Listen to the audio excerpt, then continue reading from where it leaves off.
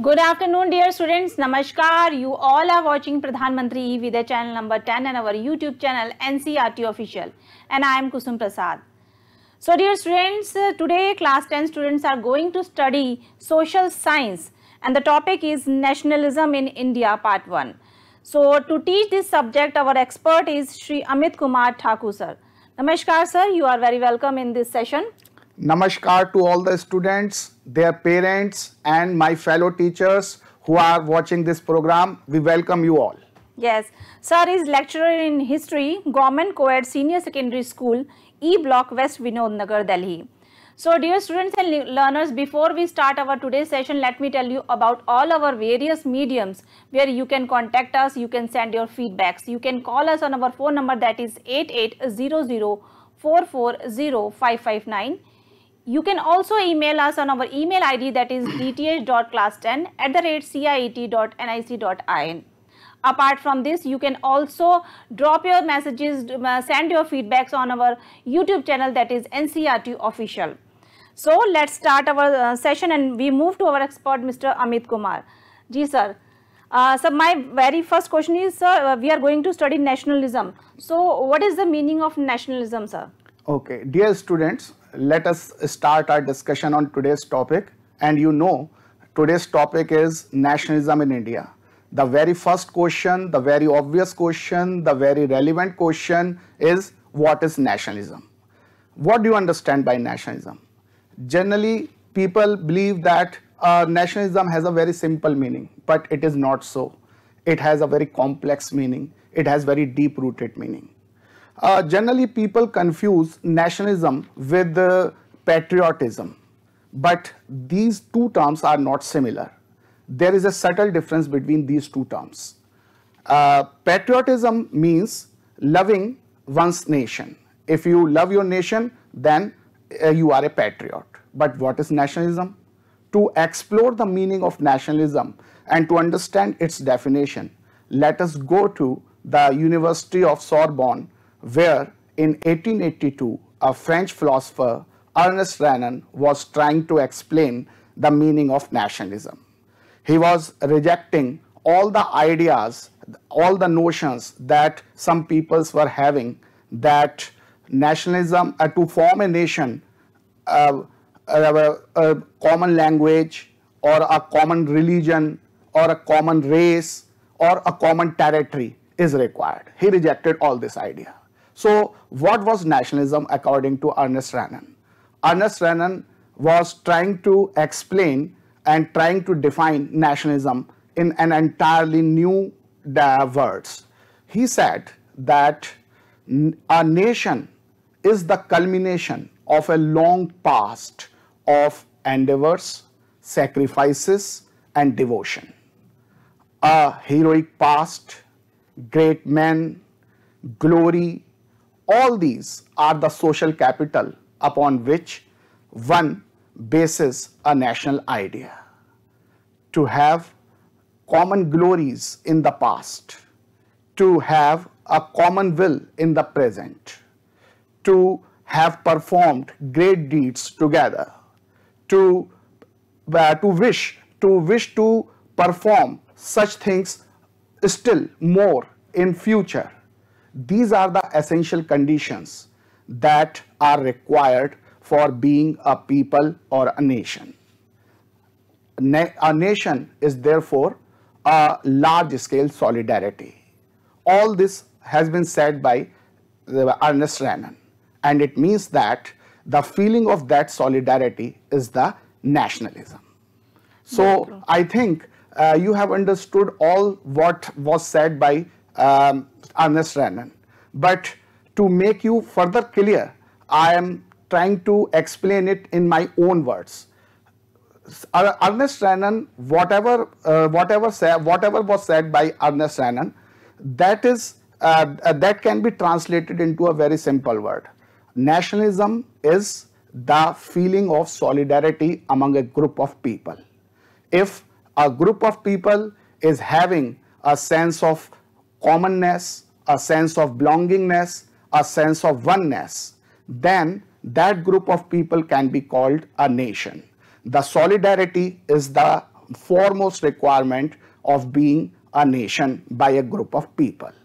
So after having understood what Renan was trying to say, now I will give you an example to make the idea further clear to you. Suppose there are two groups of people. One is a team, for example, a cricket team, a football team, a volleyball team, or whatever. And the other group of people was the other group of people is you may say that co-passengers who are traveling in the same coach. So we are going to compare these two group of people to understand the meaning of nationalism. So first of all, let us talk about the team, that is the team of, for example, a cricket team. So what do you know about a team? What are the features of a team? Don't you think the team members have solidarity? Don't you think they have a feeling of commonness? Don't you think they have the feeling of oneness? Don't you think the joy of one member is the joy of all other members of the team? Don't you think the sorrow of one member is the sorrow of all other members of the team? Don't you think the victory of one member is the victory of all other members of the team? Don't you think the defeat of one member is the defeat of all other members of the team? So it means that team is having a solidarity, a feeling of commonness, a feeling of oneness. So this team can be equated to a nation. So therefore, a nation is nothing else but a team which has a solidarity. The defeat of one member of nation is the defeat of entire nation. The victory of one member of the nation is the victory of all the members of the nation. So team is so a nation is nothing but a team, and the feeling of solidarity among the members of the team is at only a small scale, but when this solidarity is seen at a large scale, that solidarity is called nationalism. So I think it is now clear what is a nation and what is nationalism. And let us talk about that group of co-passengers who are traveling in the same rail coach. All of them are sitting together, all of them are moving in the same direction, and all of them are going to the same destination.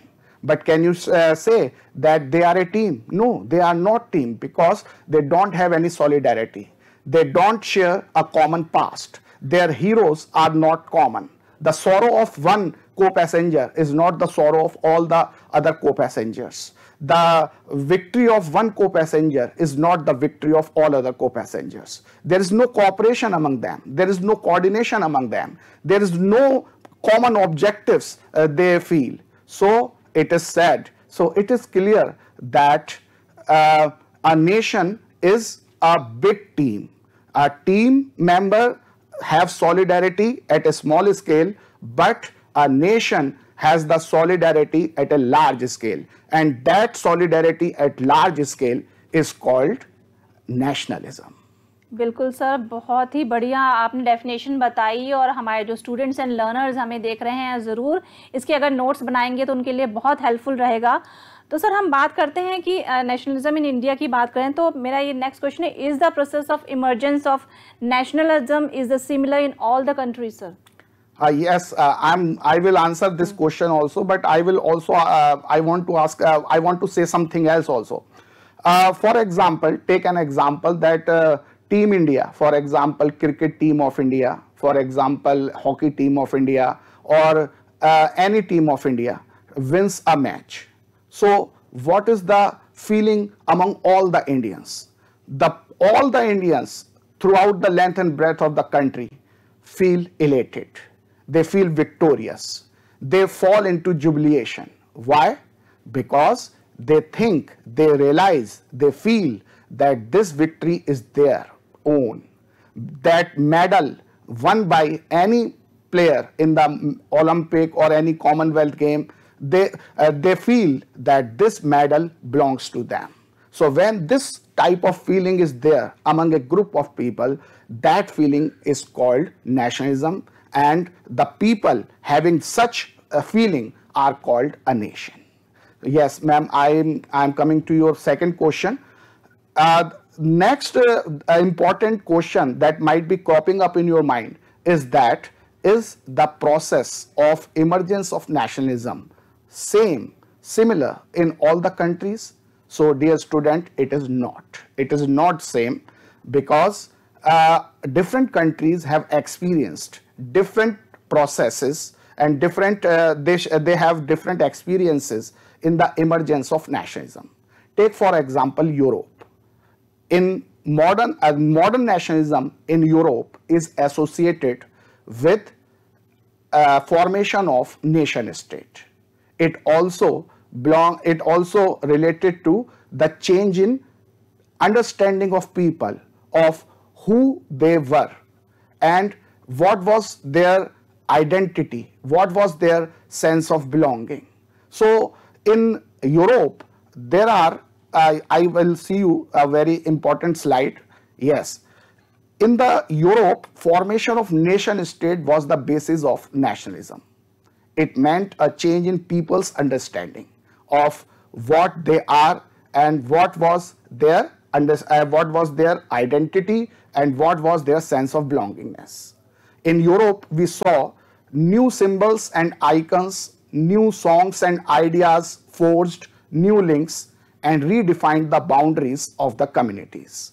In most countries, the making of this new national identity was a long process. So now it is clear how nationalism emerged in Europe. Now we will talk about the emergence of nationalism in India.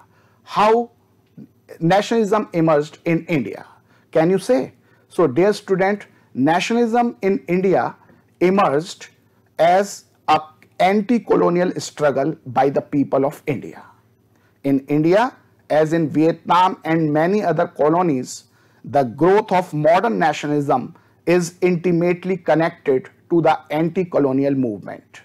People began discovering their unity in the process of their struggle with colonialism. Mind you, here you can see the very difference between the processes of emergence of nationalism in Europe and in India. In Europe, nationalism emerged due to the formation of nation states, and in India, nationalism is emerging due to the anti-colonial movement by the people of India.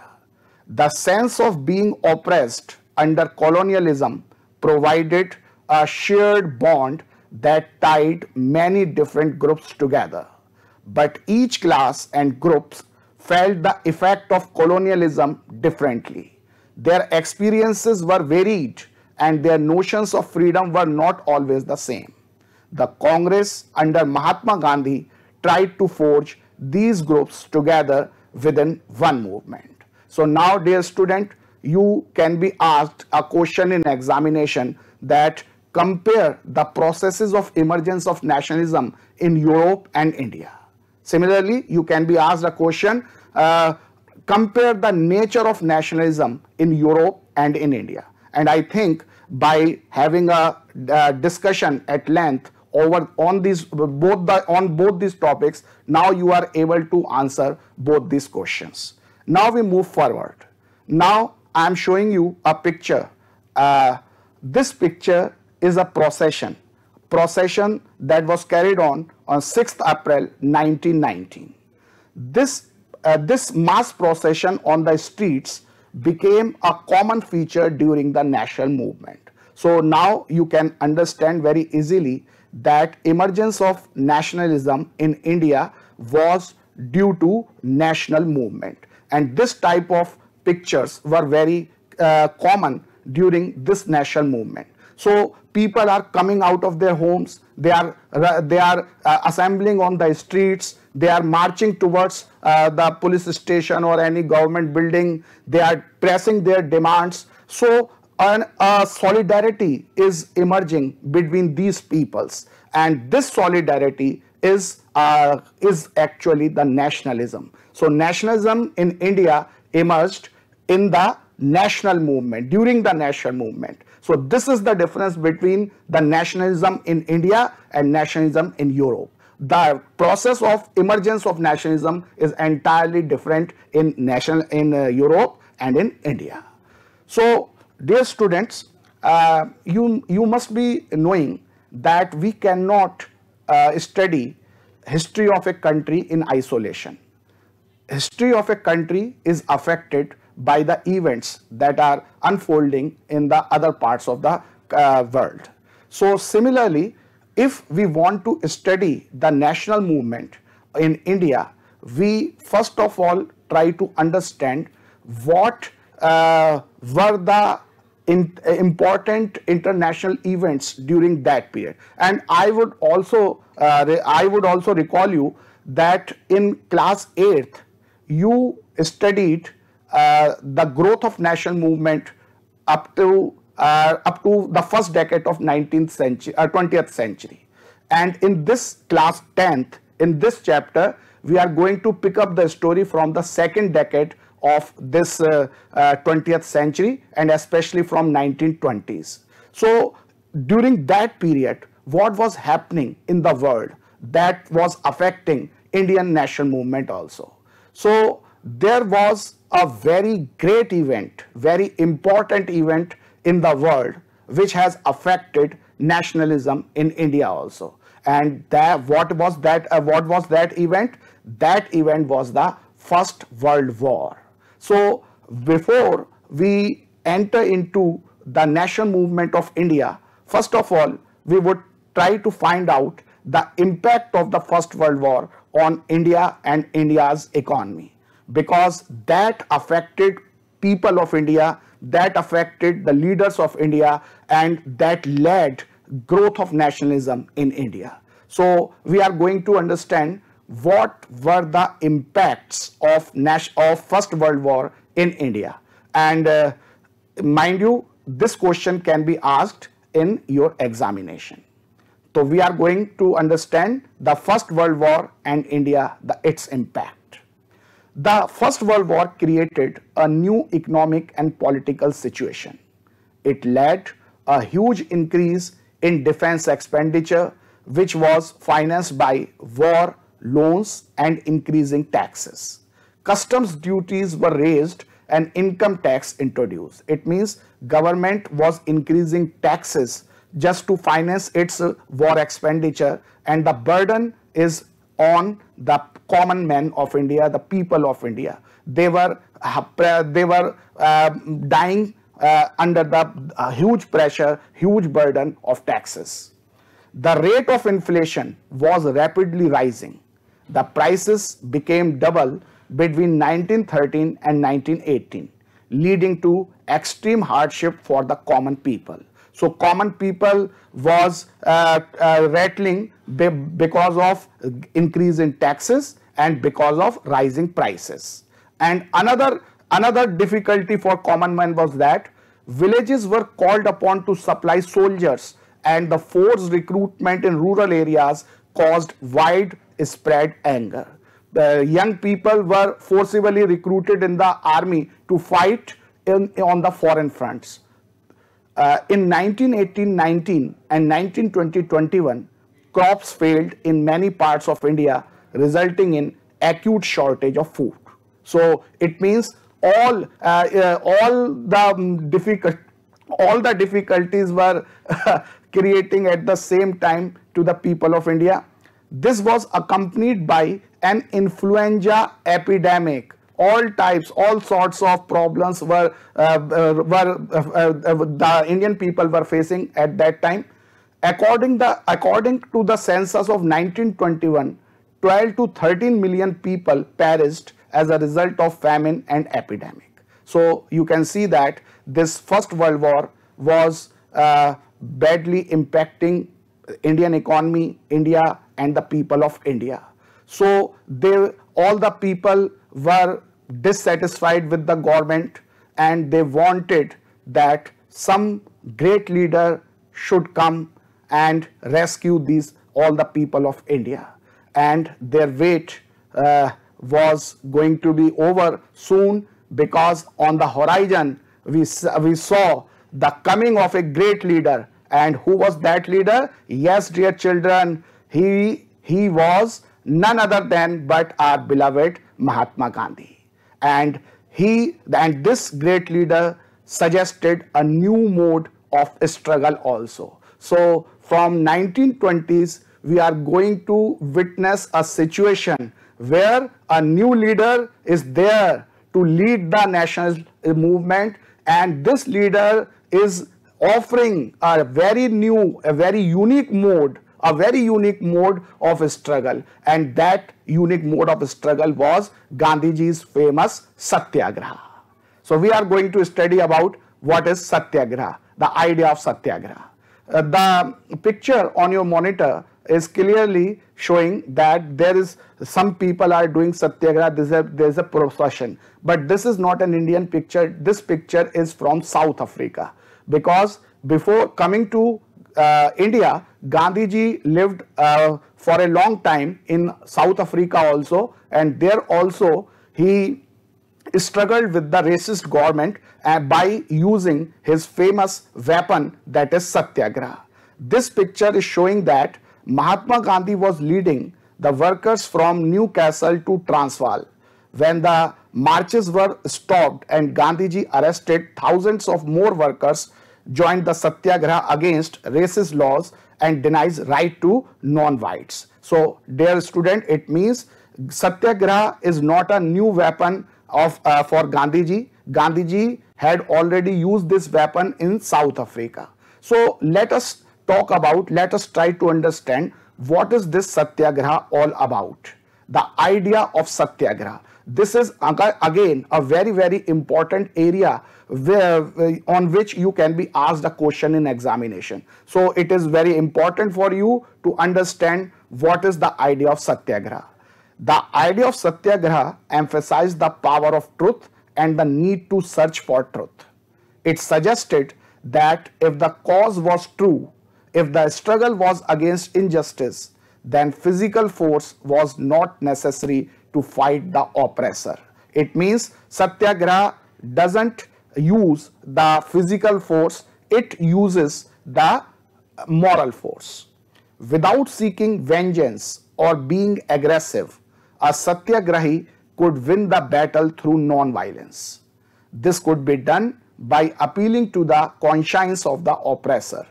People, including the oppressors, had to be persuaded to see the truth instead of being forced to accept truth through the use of violence. It means Satyagraha emphasizes on change of the heart of the oppressor.